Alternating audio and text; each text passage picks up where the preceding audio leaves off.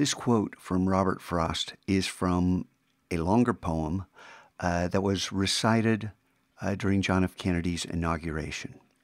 Now, in context, these words may mean one of several different things.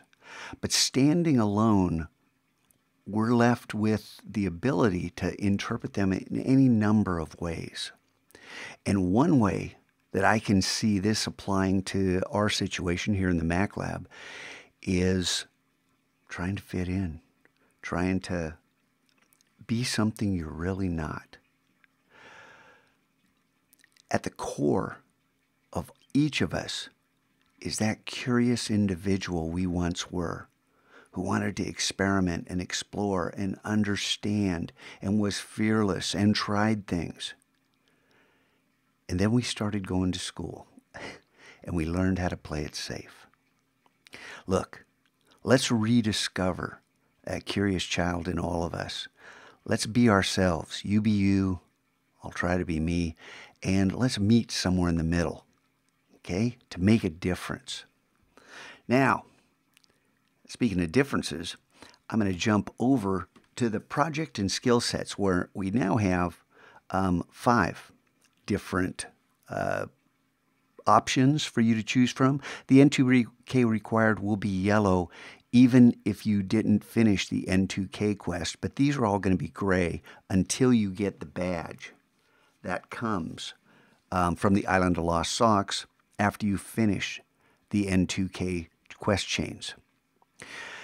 For the rest of you, once you get here, I strongly urge you to do these in order. Even though they're all yellow, you can take them out of order. The desktop pick, that can happen anytime, but I spend time building a series of skill sets in these 3 quest series. There's 5 or 6 videos in each of these, building a whole bunch of different Illustrator skill sets. So it's up to you. My recommendation is do them in order. You're free to do what you want. But one thing you're also free to do, but I strongly urge you, spend the time to learn the fundamentals. Practice. Practice these skills. Don't just watch the videos, do them. Don't just do them, practice them. Make these skills your own. If you don't practice, it's not going to happen. And if you do practice, well, you're going to progress faster than others, even though it's taking you longer to do each individual quest.